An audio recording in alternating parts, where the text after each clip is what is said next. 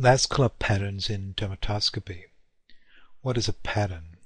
A pattern in dermatoscopy consists of multiple basic elements of the same type. But not only in dermatoscopy. We humans are used to classify objects by their patterns. On the left side you can see a Dalmatian dog. It consists of multiple spots, a pattern of spots. On the right side we can easily identify a zebra. It consists of multiple stripes, a pattern of stripes. What does it need to define a pattern, no matter if we deal with animals or with pigmented or unpigmented skin lesions? Well, we need to define the basic elements because they compose a pattern, and we need to define the arrangement of the basic elements within the pattern. In dermatoscopy, we have very simple basic elements, geometric objects. We use lines, like for example in reticular lines, dots, clots. What is a clot? A clot is a solid object that is larger than a dot and may have any shape. It may be round, it may be oval, like a globule, but it also may be large and polygonal, like a cobblestone. We have circles and we have pseudopods.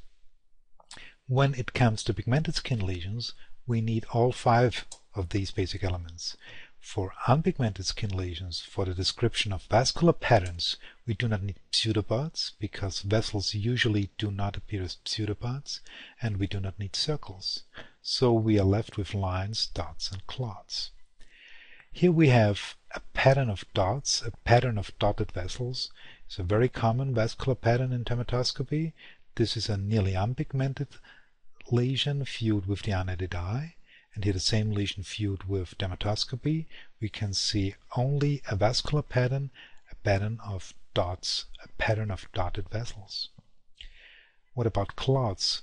This is also a common vascular pattern. In angioma, for example, we have a pattern of clots. What about lines? Well, vessels as lines are more complicated. They may have one band, they may have no band, or they may have more than one band. If they have no band, we call them straight. If they have one band and the band is very sharp, a U-turn, we call them looped. In the metaphoric language, hairpin.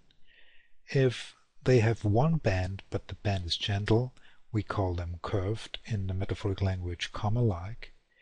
If there are multiple bands, we call them serpentine. If there are multiple bands, but the bands are coiled along a central axis, we call the vessels helical. And if the bands are coiled very compactly, we call them coiled, and in the metaphoric language, glomerular. There is also another important message.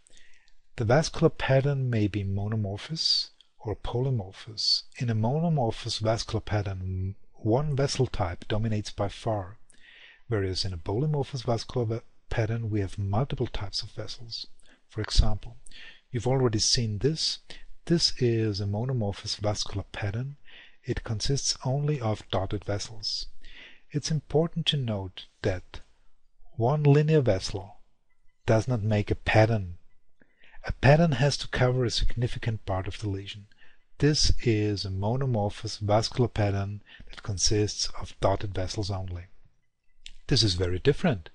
This is a polymorphous vascular pattern. You can see dotted vessels at the periphery, even some coiled vessels, but in the center you see linear vessels, and to be specific, we can see linear serpentine vessels. Very different from the monomorphous vascular pattern that I showed you before. So what does it need to define a pattern? We have defined basic elements, the basic vessel morphology that compose a vascular pattern, and now we have to talk about the arrangement of the vessels. You will hear about the arrangement in the second part of vascular patterns.